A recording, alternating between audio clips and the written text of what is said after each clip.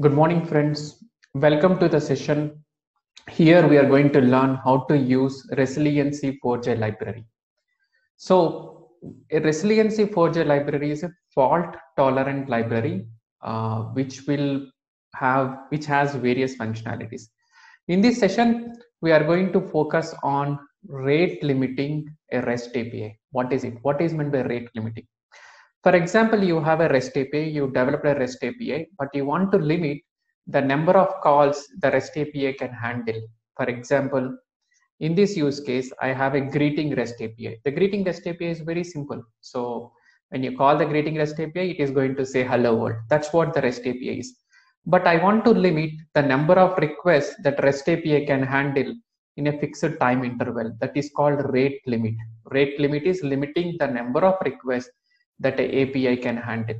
So in this use case, I have taken one simple REST API, and the REST API is going to serve only 5 requests in 1 second. If the more requests are coming, if the requests are more than 5, it is going to reject back. Okay, so I'm going to explain you about the error codes and stuff.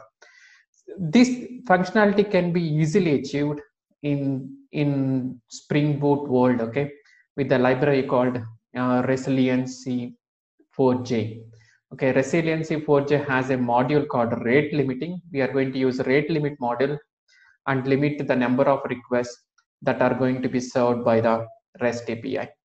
Okay, so let us understand few terms. What is fault tolerant? So in a microservice landscape, right, when you have several microservices, okay, if a particular microservice was having an issues, okay, either it is having an issue in slowness or whether it is having an issue in handling errors, okay, that shouldn't bring that entire system down. In the landscape of microservices, you know that, okay, a microservice application will have several microservices. If particular microservice is down, that entire application shouldn't be down. So to achieve that functionality, we have several libraries like Resilience4j or Historics from Netflix. In this session, we are going to see about Resilience4j library. You know what is a rate limiting? Rate limiting is limiting the number of requests that a API can serve. So why do you need an external API? Why can't you just hard code? Why don't you just code it in your application? That's not a right pattern to follow, because this is an additional functionality which you need. Okay, so if some library provides you that, it's good, right? Why to code unnecessarily? You just focus on your business logic. Okay, then few of you might be asking, why do you need a rate limiting? First of all, why do you need to limit the number of calls that your API can handle? There are various reasons, right? Your API cannot have infinite scale. It cannot serve thousands or billions or millions of customers, right? It needs to, you know, how many concurrent requests, how many requests it can handle. According to that, you limit the number of calls to your API. Okay, so that, not only that, if you want to protect your API from denial of service attack or something like that, okay, someone is attacking your services. If more number of requests come to your service from a hacker, automatically the system performance goes down and your service will experience the slowness, and your sub resources, like probably in your API you are calling some database, it might be having issues. So these were the needs of a rate limiting your API. Okay, so I don't delve into those configurations. Let me go into the whiteboard, explain you a small scenario, and how do I achieve the rate limiting functionality in the API. I can do that. Okay, so let me jump out to the whiteboard.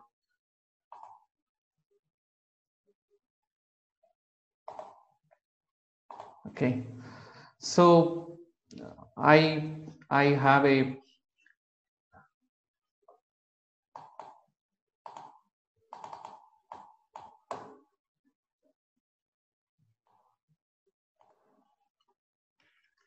sorry for that. I have a REST API. Then I have a browsers B1, B2, and BN. For simplicity's sake, I said browsers, okay, or calling this REST API. Okay. So for a particular time interval, I want to limit like per 1 second, it is capable of handling only 5 requests. Okay, it is my API is after doing some profiling, I just set that limit. Okay, if the 6th request comes in that 1 second, I will reject that request. So there is a very nice way in HTTP world to reject the too many requests. We will send HTTP 429. Okay, if too many requests are coming to the server, if server rejects that request with 429, then the browsers understand that the server is busy and it will retry after some time. So when you are sending saying the response with 429, this is a response code. Okay, when you're responding with 429, then you will say, you will give you a sign retry after how much, I forgot the exactly flag name, but you need to say retry after how many seconds. If you say after 1 second you retry, then after 1 second the customers will retry to use the API. So if you want to write this entire logic on your own, right, it's not easy to, it's not an easy task. Okay, it can be buggy as well. So for us, we have a nice library called Resilience4j, which has a module called rate limiter. Okay, we are going to use that module and achieve that functionality. In this demo sake, I used Spring Boot Hello World application, and it has a greeting API where I rate limit that API using rate limiter. So very simple, like you just annotate, that's all. Annotate is like, this is a greeting API. On the top of it, you just annotate, you just protect with rate limiter API. That's all. That is what we are going to do. Okay, so you understood, right? This entire demo is available in my GitHub repository. You can go to Resilience4j for Hello World. This has a collection of few good patterns. How can you protect your microservices, or how can you make your microservice fault tolerant? One among them is a rate limiter. Okay, this has all the steps and a short video and everything. Okay, explaining the architecture and explaining the API. Okay, so the first thing what I'm going to do is, as usual, git clone the repository. I cloned the Resilience4j Hello World here. So I cloned it. Then the standard pattern what we follow is maven clean install. So build the code, then start the REST API.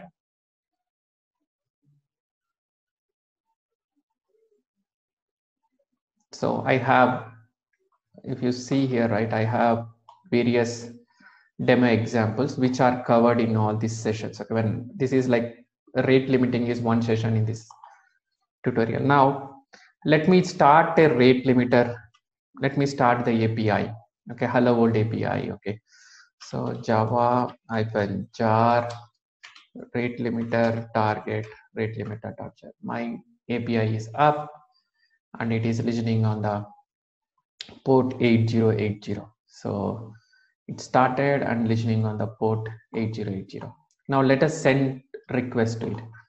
If you see, I gave a JMX file. I use JMeter to send the request, to generate the load on the API. It's very easy to use tool. So I gave the JMX script, you just import it. So whatever the source code, you just say file open, you can use the JMX file what I gave in the GitHub repository, and it creates like this.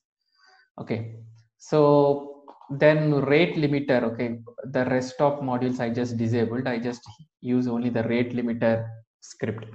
So if you pay attention, right, I have only one client generating 10 requests. So one client is fastly generating in a recursive fashion 10 requests. Okay, so let me play.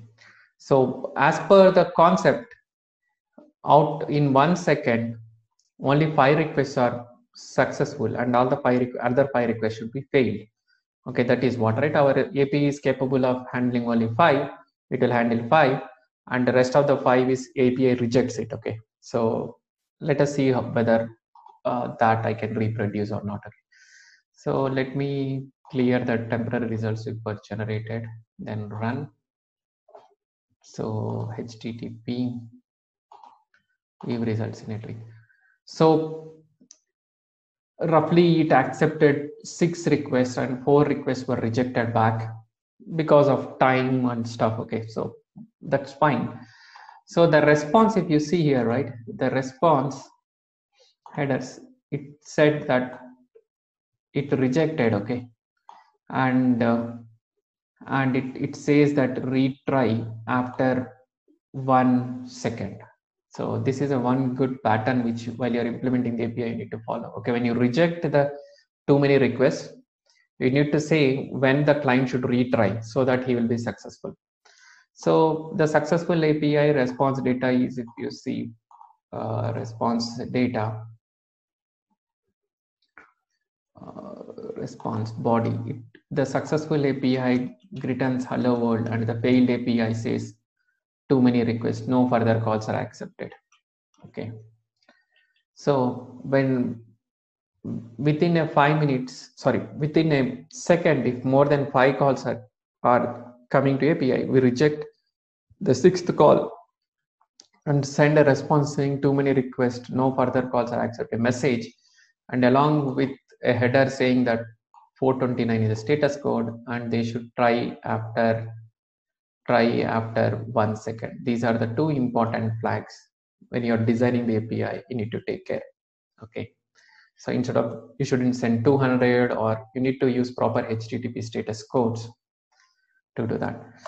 Okay, so that's all. You can see that 4 calls are rejected. Then let us jump into the code. That's simple. It is rate limit is limiting number of requests in a particular time period. Here time period is 1 second. We limited only 5 requests and rest of the requests are rejected. So now let me go back to the rate limiter code. This simple Spring Boot based REST API application, nothing complex in it. In the pom.xml, these are the 3 dependencies you need to have. One is like Spring Resilience4j Spring Boot 2. If you are using Spring Boot 2 app, you need to use this library. Then you need to use an actuator library, and you need to use AOP library, actuator library. These all events, right? When a call was rejected, you can monitor that with Grafana and stuff. I'm going to cover that. This session is, I want to keep it simple. So I didn't use any monitoring tool to show that the rejection events and everything. Now, pay attention to this code. The whole crux is this. This is my greeting API, and nothing great about it. I'm sending hello world with a name. But I achieved the rate limit functionality with this line of code. I didn't write anything. So I said my rate limiter name is right greeting rate limiter. The fallback method, okay, when a rate limiter generates an exception, like when the rule is failed, the rule is like within 1 second you need to get only 5 requests. If the 5 request rule is failed, then it goes to callback method. Okay, the fallback method getting executed. Your actual method is not called. Okay, this one thing you need to understand. When the rule fails, it goes to the fallback method so that your system resources are protected. Fallback method, it just sends an HTTP code and response, but it won't do anything great. Okay, so same thing, like request not permitted exception is thrown in the fallback method and I send the response. Okay, so when you go to application.yml, this is what your rate limiter configurations. Okay, my rate limiter name is greeting rate limiter or greeting rate limit. Okay, which uses the default configurations. Limit for period. Okay, the number of calls per period is only 5. What's the period? 1 second. The period is 1 second. The timeout duration. Timeout is duration when a request comes, right? It shouldn't wait any time, so it has to get executed. So this is what timeout duration. So I said timeout duration is 0, so that when 6th call comes, right, it need not to wait until this time is allowed it. It should be immediately given response, or it should give an exception. So timeout duration is the amount of a time that the request should wait. There is no waiting. I said 0. The reason is the call comes, and if the rule failed, an exception is thrown back. So this is what the rate limiter is, and this is what the rate limiter code. Very simple. You just do one annotation. Uh, we uh, we get that functionality. Okay. So, and this is a pom.xml. I think hope this did I miss anything? Yeah, that's about the rate limiter thing. Okay, what is a rate limiter module and those configurations? Only you need to remember one thing is like this simple annotation or decorator pattern. The decorator pattern we call, right? We added that rate limit as a decoration over our greeting API, which is very good library. You can easily achieve that functionality using Resilience4j. Thank you very much.